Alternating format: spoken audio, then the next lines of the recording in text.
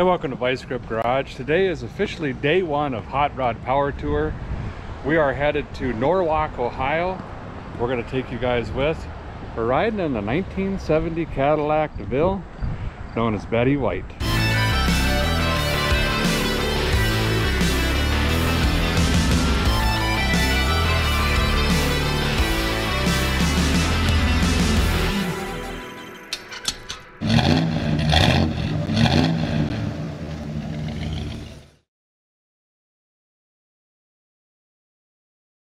Quite the view this morning. We came in really late last night.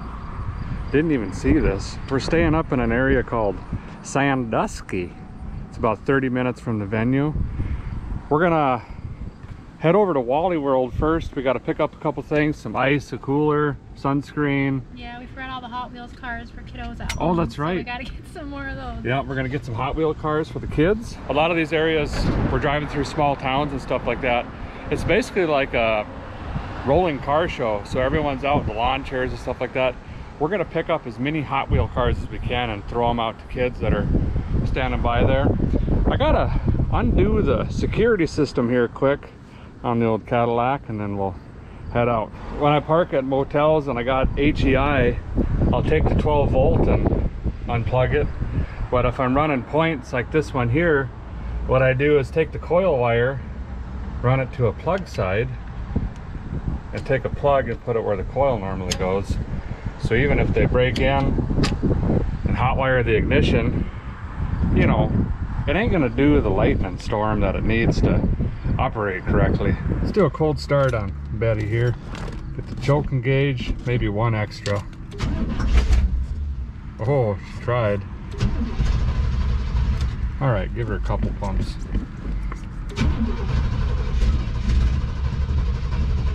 Huh. Come on now. Oh, there she is. All right. Off we go. We got a Wally World close. 3 miles, it says. That ain't bad. Boys, you excited for the show today? Yeah!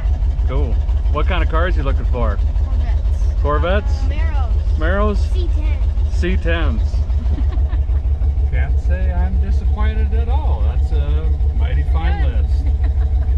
Car's running great this morning. If you're following along yesterday, we think we had some debris float through the fuel making inhibitor and it's causing a little bit of a starvation issue. But I did feed it some onions on the way to the hotel there, and might have come around. I'm not sure. I'm contemplating doing a carburetor rebuild, but it depends on how much time we have today after the event. We'll just kind of play it by ear. There is a oh rally! Ow!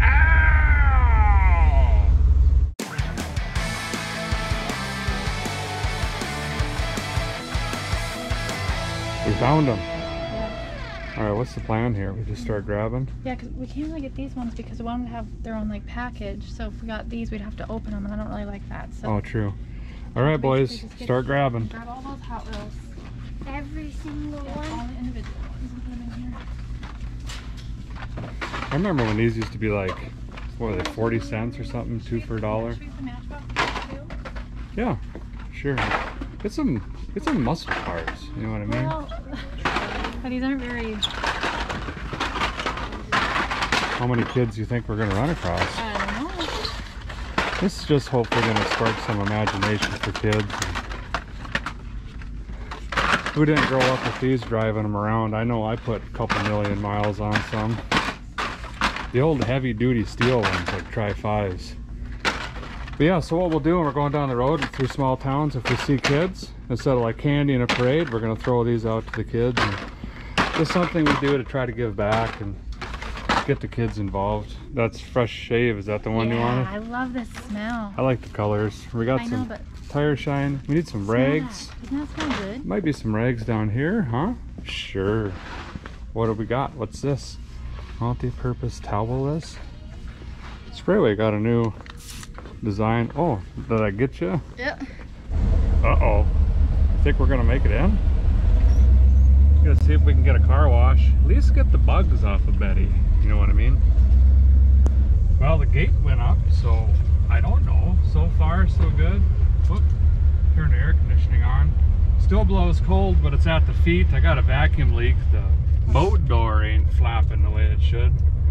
Someday I'll get around to that, but the only way to cruise a hardtop is with the windows down anyway. Ooh, that's great. We're just dragging frame on this. Trying to think, no, I don't have fuel lines on this side, so we're good. It's just brake lines. Oh, good.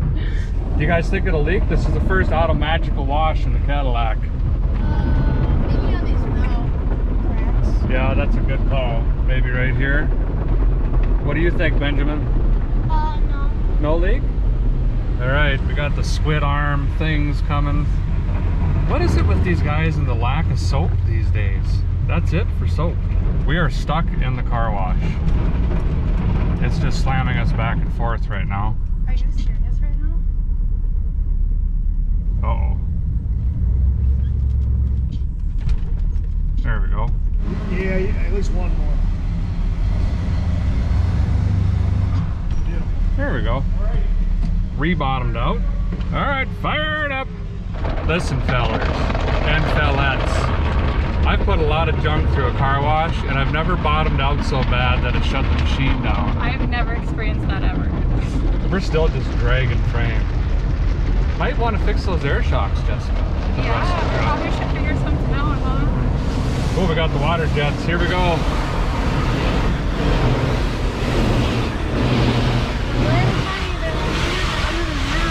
We're doing pretty good, actually. Believe it and or do not Oh, we believe have it. a leak right here. It's dripping down. On the inner side? Yeah. Oh, okay, not too bad. Oh, we did a transition again, but we made it over that one. I don't know if you can see the hood doing this. That's scraping down the rail here. Prevent damage. I think that's already been done. Check this out though. Boop.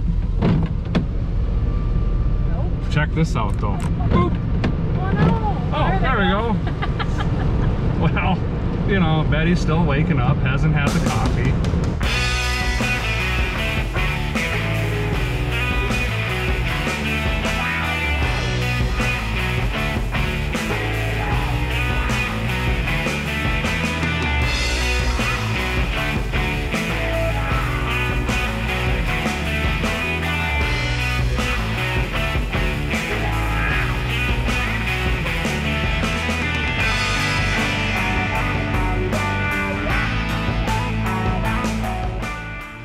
Hey, we made it.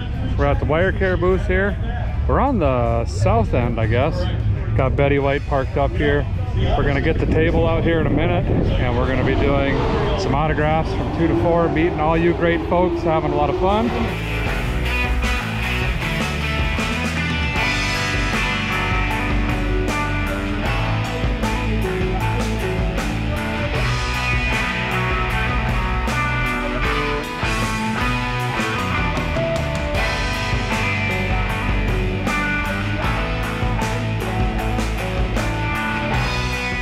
Well, that's all finished up. That was a blast. I met hundreds of you fans. All of you are just amazing, humble, kind people. We've built such an amazing community. So thank you guys so much. And it lets us do cool things like this and travel around. Now let's go wander around and see some stuff, huh? Summit always does a really nice job with their display. They got a little bit of everything out here, plus the tech guys. Ask them fellers about anything and they'll help you out. Free bag, 10% off. There's coupons in there. This is snazzy. Never seen one of these in person, I guess. I just don't know if I'm a fan, but I do like that Elko back there. Well, that's kind of cool. Didn't know they'd have that out here. We're trying to figure out where to get our passes punched. These things here each day. We're supposed to do something or other, and then at the end they give us a big metal plaque, right?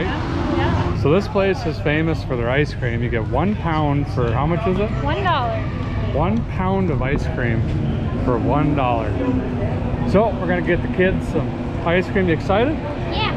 What flavor you getting? Chocolate. Chocolate? What about you? Vanilla. Vanilla? Cookie dough. Oh, good choice. Mint chocolate.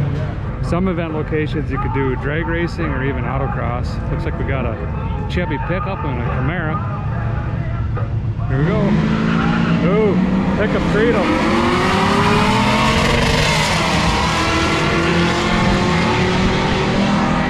Pickup got him. 13.6 at 103. That truck's moving. I ain't kidding you. Some sort of plastic car versus a Corvette now. Spider Garage is LS swapped. Spider. The Bluetooth and you with the ice cream. That's beautiful. Cotton got me 2 of those ice creams last year, and they were delicious. This Ford is driven all over the country. It's not trailered. They drive it everywhere. What? I've seen this thing all over the place. It's very cool.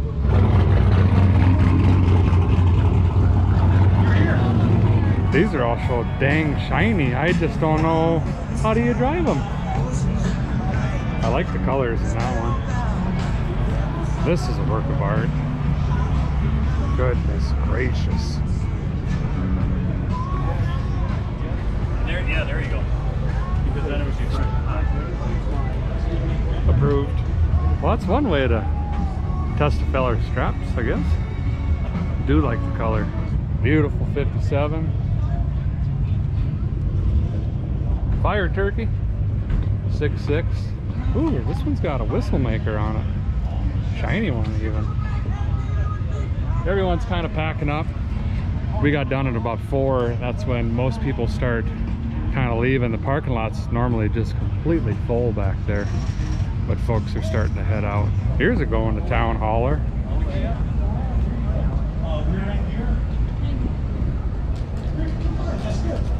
Oh, look at that. Surprise, surprise. So today's a little bit different of a day because we did the driving to the event yesterday technically. So today is the only day we're not driving to the event and then doing the event. Tomorrow morning we'll be leaving for Dayton, so we'll be traveling with all these cars. You can see a bunch of them leaving now. There's been a line just going and going. There's gotta be thousands of cars, and that's when it gets really interesting. But today we don't have to. The event's over. We're gonna start packing up here pretty soon. So someone stopped by and gave us a housewarming gift earlier. Oh my goodness. These motorcycle levers? And a discolator. Sparkly even, look. You know what? It actually sounds legit. It really does. Like We got some metal flake in there. I like it. We didn't catch your name. He's gonna send me his information. Well, that was mighty kind. We'll swing through the parking lot here and see if any folks are hanging out. This is when everybody heads back to the motel, and then basically just turns into a bunch of motel parties usually. Oh, I got a Chevelle sitting over here. We got some Camaros, a Cuda leaving. Got another Camaro there. Nice old Ram. This is kind of what tomorrow is going to be like, but hundreds of cars. In fact, we probably ought to fill up tonight and get all of our drinks and stuff in the cooler, because the gas stations get, you know, they're a little packed in there and hard to get the stuff you need on the route until you get farther out. Anyway, tomorrow I think we've got, was it a 3-hour drive to the venue? Yeah, it's not bad. It's pretty Something short. like that, so that's not so bad. Be a nice break on you boys, huh? Yeah.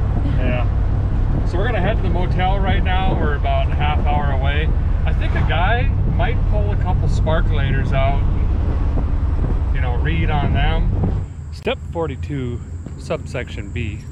Let's go ahead and change out this fuel filter tray. We saw some rust in that yesterday. I've got an Edelbrock one that's recleanable, reusable. I don't know, you just rinse it and keep using it. Let's grab that and put that in quick. See a little bit better today, all these rust chunks in here. And that's gonna be just from the fuel line. I even back flushed that, and we're still getting chunks in here. All that clean fuel, I'm sure, is just scraping this up and sending her through. I'm gonna take this one out and we'll put in this guy. So inside it's just got this element here. Just spray that off with some carb or brake cleaner, pop her back together and throw it back in. They're a little bit expensive up front, but man, over time, if a feller thinks he's gonna keep doing this, it's the way to go. Just make sure you seal on these a little bit. I have found from personal experience, I've done a lot of these fellers and fellas. These, what kind of an animal is that? These leak a lot less than the glass tube ones with the metal and plastic fittings. Those shake loose and cause more fires than ex-wives. I don't understand. Are you okay? There we go. And that'll be easy to maintenance on every now and who. And we can take a little bit closer look at this guy. Yeah, wasn't plugged, but there definitely was a bunch of junk in there. I'm kind of surprised all that's just sitting in the line. Might have to take that rubber line off and replace it. She's hung like Christmas lights on a trailer, and I think a lot of that sediment is down on the bellows there. And if I run some new line, that might take care of it. But we're going to pretend that we didn't just say that, basically, and ignore it for now. Now that this rig's hotter than the surface of the sun, let's dig our phalanges in here and get a lightning staff out. See what it's saying. I did do a bunch of fuel make it happen or adjustments right before we left. And then we've got this surging issue. Boy, she is very lean. So it's definitely starving for fuel. And that brown stuff that you see in here on the electrode, that's going to be a octane booster that I'm putting in. And some of that's also going to be from the Berrymans that I've been running through it. But we don't even have a complete soot ring on here. So we do have some fuel make it happen or issues. Probably going to have to address here. Problem is, guy tries to put a Holly on here. It ain't going to fit, I don't think, with this ice cube maker box. This Q-Jet just barely fits in here. Gonna have to take a closer look at that and see what our options are. The other one is we just go ahead and pull that off, try to find a rebuild kit in town.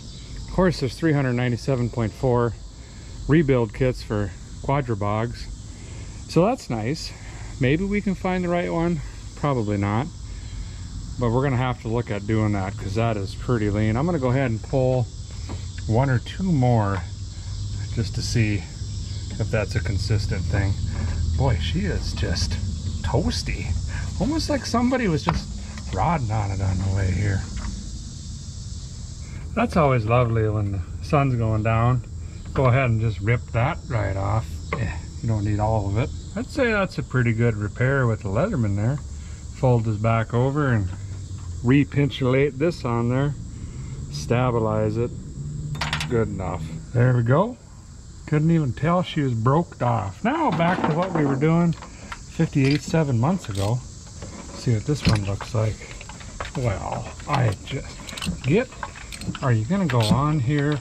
Or are we gonna have to talk? Same thing on that one as well. May end up changing the sparkulators out before we head home. For now, they're good enough. These are getting expensive now. We're gonna put them back in. Yes, sure. 10 foot-pounds? Maybe. Doubtful. Very close enough. Did I get this one too short? No. The answer is no, but she's taunt. Believe it and or, I mean, don't. You don't have to. A guy can hear inner and outer wheel bearings, and you can also feel them as you're rotating the tire. So you don't always have to dig all the way in here and take the dust cap off and pull the outer wheel bearing. If you roll this, you don't feel any odd bumps or sticky points, or it feels kind of like, it's hard to explain, but kind of bumpy, like rocky, gravelish. It's not smooth is what I'm saying in here. Also, you can hear it. This one's very consistent. Got a nice sound to it, so I think we're good in there. Plus I feel them every time I fuel up, even through the poverty caps here. If they're going out, you're going to get a tremendous amount of heat. I mean, you'll barely be able to touch this, and sometimes you'll even start smelling brakes and you think you got a brake issue, but something wrong in there. Drinker side, it sounds equally as gooder. Don't feel anything odd. Nice consistent movement. So I think that's, you know, she's good, pretty sure. Maybe. I mean, we'll see. since a guy in his cave unit's going to be departing early in the morning tomorrow, I'm going to swing over to O'Reilly's right now and just grab a couple things. I'm going to pick up an ignition coil too. Usually I carry them, and I forgot this time. I don't know why. I like that. Got me that ignition coil. I got this temp shooter upper gun. I've got like, I don't know how many of these. I just keep losing them though from Harbor Freight. This one I might try to keep on. That's my good one. These are handy for picking up oil spills and just to lay on the side of the road. That's good. And then got a tub of towels. They actually didn't have the rebuild kit for the Quadrajet, which is kind of surprising. It is a smaller store, and I don't know where we're at, but we'll just keep our eyes, you know, peeled for one of them. Right now she's just dialed in. Maybe it ate whatever was floating around in there. Probably not. We're fixing to head to supper, and that's going to do it for today, the first official day of Hot Rod Power Tour. Now stay tuned, because tomorrow, day 2, is going to be much more exciting. We have to drive the Betty White Cadillac another 200 miles. Will it make it? I don't know. It's a lot different. It's going to be stop and go traffic, lots of idling and sitting. Major concern for everyone tomorrow is, can we keep these things cool? I've seen a lot of rigs overheat.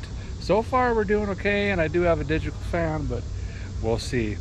Thanks for watching, guys. Appreciate you very much. We'll see you next time.